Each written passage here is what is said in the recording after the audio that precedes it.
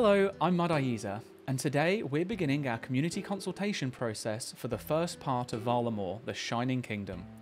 We'll be looking to share more about Perilous Moons, the Fortis Colosseum, and other smaller content over the coming weeks. But for now, let's take our first trip across the plains of the Avium Savannah and set our sights on the Hunter Guild. Our focus with this new guild is to not only introduce new creatures, rewards and areas, but to breathe new life into the underappreciated hunter content all across Gielinor. So, to start, once you've reached 46 Hunter, you too will be able to call the Hunter Guild your home. But what does this new place offer you? Well, let's start with Hunter's Rumours, the core of how the guild operates. Similar to the Slayer tasks or farming contracts, visiting the underground pub known as the Burrow will allow you to converse with the residents and hunt specific creatures all over the world. Now you can only have one rumour active at any one time, but don't worry if you don't like your current contract. Simply speak to another hunter for something brand new. Or, if none of the contracts tickle your fancy, then you can reset the lot by taking on and completing a low tier hunt. These will have 4 tiers which range from 46 all the way to 91 Hunter. Whilst you're completing a rumour, hunting your specific creature may grant you with a rare creature part. These can be taken back to a hunter and traded in for bonus XP drops and a loot sack of useful hunter goodies. Some of the brand new hunter related items you can obtain from these loot sacks include blueprints for Quetzal whistles, the new hunter skilling outfit, and a very rare chance for your own Quetzal pet. Speaking of the skilling outfit, this provides you with a 2.5% catch rate and a 5% increased chance to obtain rare creature parts when wearing the full set. You'll only be able to obtain these uniques at higher tier rumours, so keep that in mind when grinding for your desired items. We go from below the guild to the skies above with the Roost. This area contains one of the notable landing zones for the Quetzal Transport Network, which is the fast travel network of Varlamore.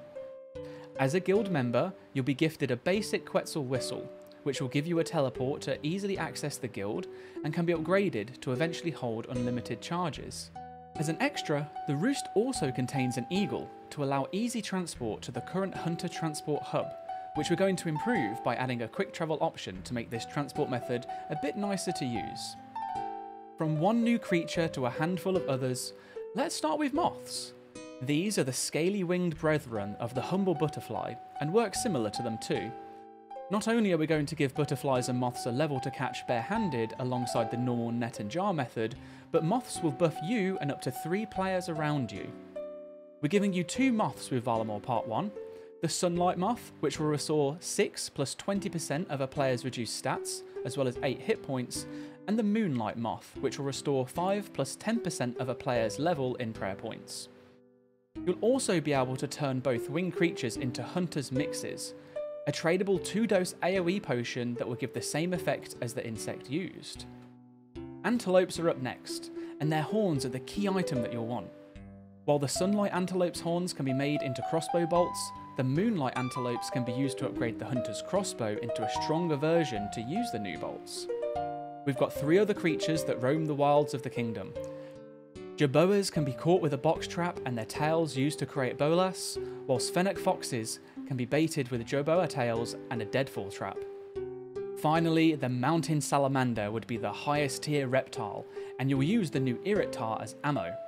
Make sure you've got 80 in attack, ranged and magic though, otherwise you won't be combat ready, unlike your scaly companions. Discovering a new region, of course, comes with local recipes and cooking methods, and some of the ones they use in Varlamore unlock a hidden flavour in hunter meats. Through the completion of rumours, you'll unlock a new food type that gives you a chunk of health like fish, but will give you an additional amount of healing a while later.